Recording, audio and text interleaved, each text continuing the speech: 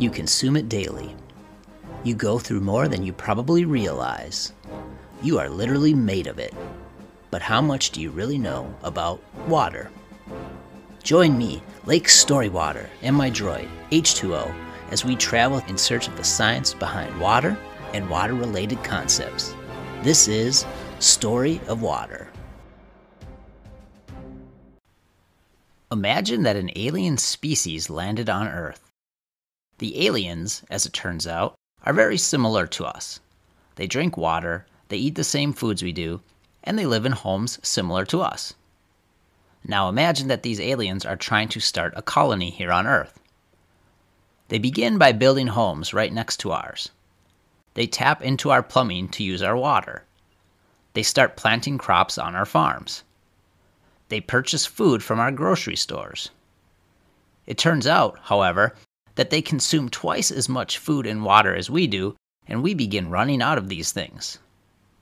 We try to get them to leave, first through diplomacy, then through war, but the aliens actually have the technology of an impenetrable force field around them. How do you think this story ends? We die from a lack of resources, and the aliens completely take over human civilization. This is how the story of invasive species plays out. In this episode, we are going to focus on invasive species found in the Great Lakes Watershed.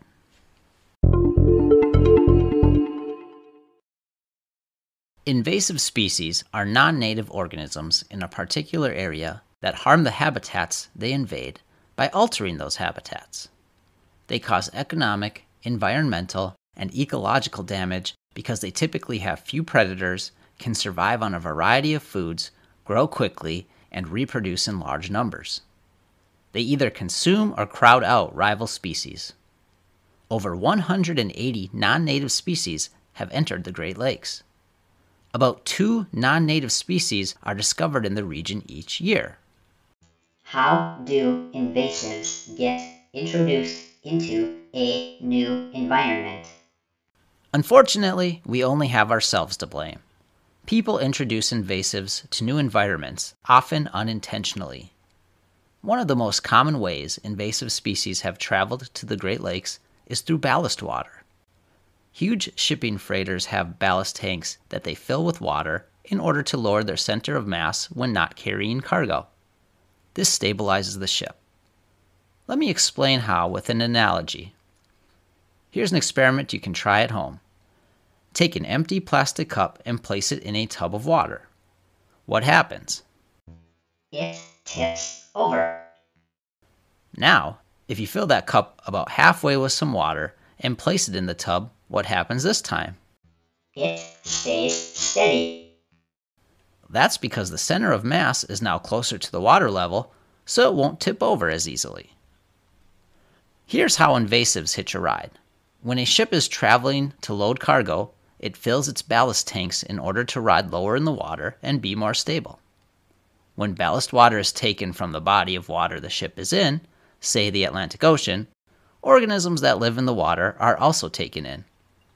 When the ship gets to its port to pick up the cargo, it must empty the ballast tanks so they don't have too much weight. They empty the tank wherever they are now, say a port in Lake Michigan. When they empty the tank, the organisms from the Atlantic Ocean are now released into Lake Michigan. For most of the organisms, they can't survive the new environment. But for a dangerous few, they can survive, and they are the villains of this story. Dumping ballast water from other freshwater sources is now illegal in the Great Lakes.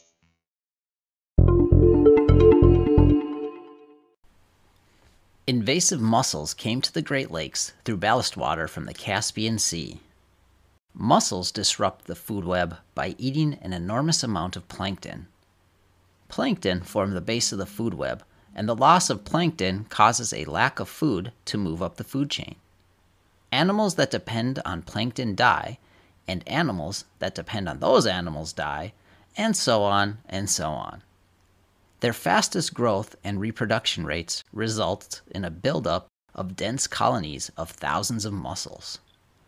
A common problem resulting from this is mussels clogging intake water pipes for places such as water treatment plants and power plants. Another unintended consequence of the mussels is that they decrease the water quality of the lakes where they are found. Mussels are filter feeders, meaning they filter plankton and other nutrients out of the water. A single mussel can filter up to 1 liter of water daily. This elimination of nutrients and plankton that float in the water causes lakes to become more clear. Clear waters allow sunlight to penetrate deeper, and combined with the waste mussels produce, encourages a type of algae known as Cladophora to bloom. Cladophora harbors harmful bacteria which can make animals and humans sick.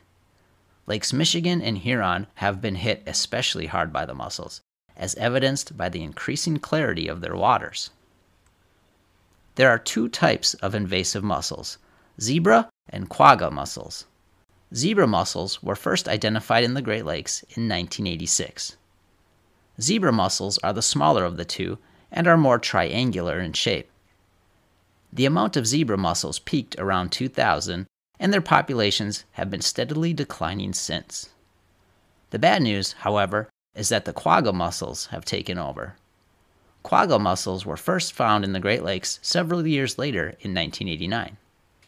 Quagga mussels are bigger and rounder in shape. They are partly responsible for the zebra mussel decline, as quagga mussels outcompete and outreproduce the zebra mussels. In fact, a single quagga mussel can produce up to 1 million eggs per year. It is estimated that there are 950 trillion quagga mussels weighing a cumulative 500 million pounds in Lake Michigan alone.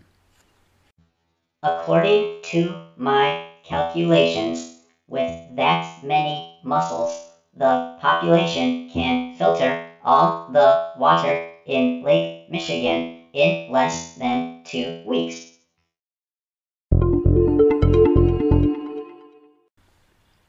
Another invasive that hitched a ride in ballast water is the spiny water flea. Native to European and Asian water, the spiny water flea is a tiny zooplankton, or animal plankton, less than a ½ inch long. It gets its name from the sharp spines on its long tail that resemble barbed fishing hooks. The tail, or spine, makes up about 70% of its body length. It has 1 large black eye, 4 pairs of legs, mandibles, and a pair of antennae. The spiny water flea was first discovered in the Great Lakes in 1982. The spiny water flea disrupts the food web by eating phytoplankton, or plant plankton. Because of its spines, there are few predators that will risk the pain from eating spiny water fleas. This results in more spiny water fleas, less phytoplankton, and less zooplankton, since they don't have as much phytoplankton to eat. Less zooplankton leads to less food for small fish, and less food for larger fish that eat small fish, and so on and so on. Their population can also increase rapidly because they can reproduce through asexual reproduction, meaning that a male isn't needed to produce offspring.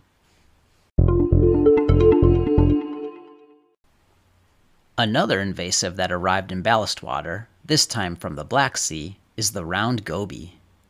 The round goby is a fish that can grow up to 6 inches in length and is gray in color when young and develop black and brown blotches when older. It has frog-like eyes that protrude out. It looks very similar to a native fish, the sculpin, except for one difference. A round goby has 1 fused pelvic fin, while a sculpin has 2 separate pelvic fins. Another consequential difference is that a round goby can spawn up to 6 times per year, which results in more round goby than sculpin offspring. The round goby was first observed in the Great Lakes in 1990. The round goby causes multiple problems for native fish. First, it has a voracious appetite and eats the eggs of other fish. Second, the round goby has a heightened ability to detect movement. This gives it an advantage over native fish because it can hunt for prey in low light conditions and at night, things some native fish can't do. Third, the round goby is very aggressive. A consequence of this is that it will drive out other native fish from prime spawning areas. A round goby will chase and even bite a sculpin if it comes too close. The rest of the time, A round goby tends to stay motionless on rocks in shallow areas of water. Remember the zebra mussels? Well, another reason for their decline has been the round goby. Round gobies are one of the few fish that eat zebra mussels. Essentially, it took two invasives to get rid of this one invasive. Two wrongs did not make a right in this case.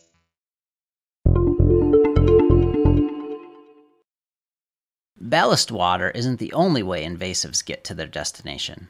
Some are intentionally released into the environment. Take the case of the rusty crayfish. This crayfish was a popular choice for live bait for many fishermen. Sometimes, when the day was done, any excess crayfish were just dumped into the lake. This happened in enough areas over enough times that this crayfish became a nuisance throughout the entire Great Lakes. The rusty crayfish grows to about 4 inches in length, and its color can vary from greenish gray to reddish brown. The telltale marks, however, are the 2 rust-colored spots on both sides of the back.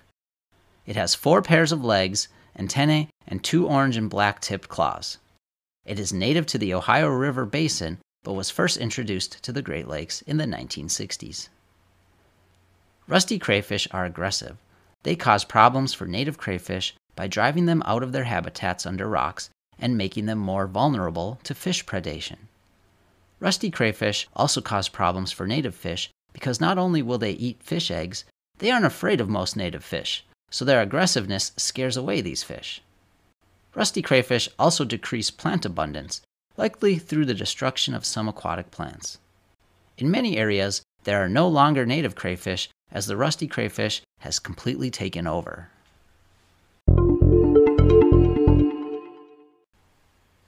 Without human involvement, species are prevented from leaving their home environments by natural barriers. One such example is Niagara Falls.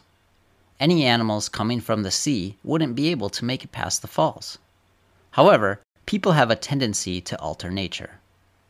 In order for ships to get around Niagara Falls, the Welland and Erie canals were built in the 1820s to connect the Great Lakes to the Atlantic. Unfortunately, this also allowed harmful species to bypass the falls. One such species that came from the Atlantic to wreak havoc on the Great Lakes is the nightmarish sea lamprey, which was found in all Great Lakes by 1938.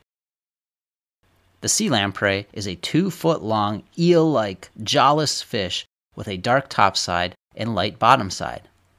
The scariest part is its sucker-like mouth lined with multiple rows of sharp teeth and a razor-sharp tongue.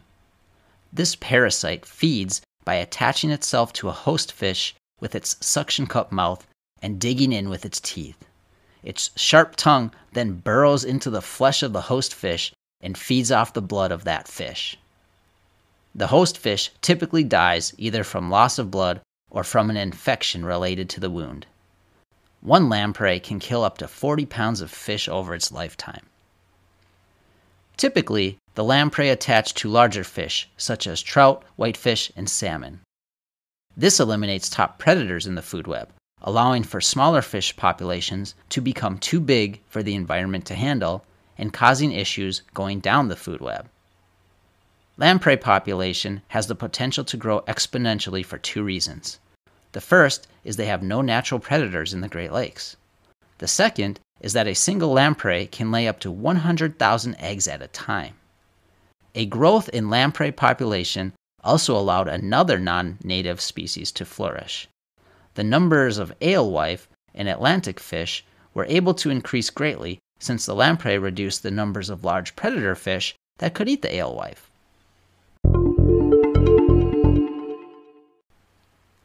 People create barriers they think will keep invasive species away, but sometimes it is nature that alters people's plans.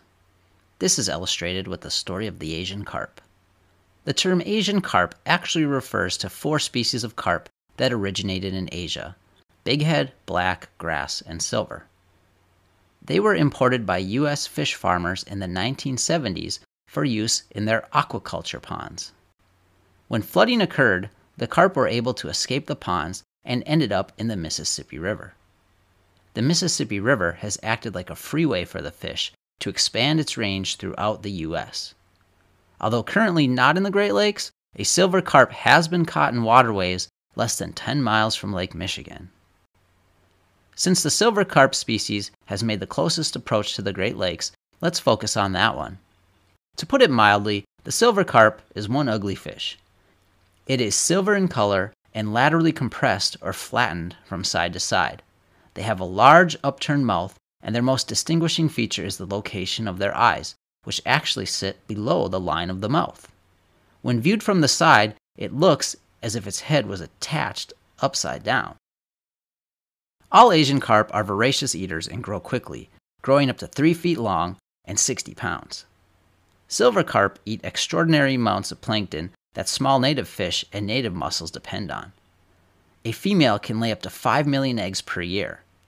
Because of their physical size and numbers and the absence of any predators, they easily outcompete other fish, vital for keeping a functioning ecosystem. One other major problem with silver carp is that they have the tendency to jump out of the water when startled by noises, such as that from a boat motor. Picture boating through a river when all of a sudden hundreds of 60-pound fish start jumping up to 10 feet in the air over your boat and possibly right into you. Silver carp have caused serious injuries to boaters who get hit with flying carp. If you're interested, there are numerous videos on YouTube that show this happening. What can and is being done to control the spread of invasive species? Sometimes invasive mussels and invasive plants attach to the bottom of small fishing boats. When a boat is taken out of a lake and brought to another lake, it can transfer invasives such as mussels and spiny water fleas to that new environment. The simplest way to prevent spread in this manner is to clean your boat, trailer, and any other equipment that came in contact with the water. Round gobies are actually very easy to catch with standard fishing equipment. I've found that using a small artificial soft bait, such as the gulp fish fry, works great. Find a shallow area where gobies are known to live, attach a small hook and sinker to your line, and drop your line in until it hits the bottom and wait. Give a few tugs every now and then to move the bait and attract the gobies. Just make sure that any fish caught are indeed gobies. Remember to look for the single pelvic fin. And dispose of them and not return them to the lake. Rusty crayfish can be caught with traps that can be purchased at most sporting goods stores, or if you are a do-it-yourselfer, you can find plans online to build your own. No matter what method you use, these traps all work essentially the same. Adding bait such as a hot dog or other piece of meat will attract crayfish through a small funnel opening, and once they are in, they will not be able to get out of that opening. As with the round gobies, make sure they are rusty crayfish. Remember, look for the 2 red spots on the back sides. And dispose of them, and don't return them to the lake. Sea lamprey have been effectively neutralized with chemicals known as lampricides. Lampricides are released into rivers where lampreys spawn, and they kill the lamprey larvae before they can mature into adults. The sea lamprey is one invasive species whose numbers are declining. To prevent the spread of Asian carp, electric barriers have been installed in the Chicago Shipping and Sanitation Canal, which connects Lake Michigan to the Illinois River. These barriers deliver an electric current that essentially creates an electric field that when an Asian carp comes in contact with, it provides a sufficient enough shock to deter it. Just knowing about different invasive species is a good start in the battle against them. If you encounter an invasive, remove it from the environment and report it to your local DNR. In the end, the best way to control invasive species is to prevent them in the first place, so supporting invasive species legislation is another important step we all can take. Lake Storywater here. Are you interested in starting a podcast but don't know where to start? Well, I was in your boat too when I came to Anchor.fm. Anchor has many tools to help you start a podcast. They help record and edit your podcast, they distribute your podcast, and they provide some opportunities to make money as well. And the best part is it's free. So try it today. Download the free Anchor app or go to Anchor.fm to get started. Thanks for joining us on Story of Water. If you liked what you heard, why not subscribe to this podcast on your favorite podcast provider? Let your friends and family know about it as well. Connect with us and listen directly at www.story-of-water.com. Check out the blog or email us feedback. If you really enjoyed the show, become a Patreon supporter. Just click the donate button on our website. Remember, stay hydrated. See you next time on Story of Water.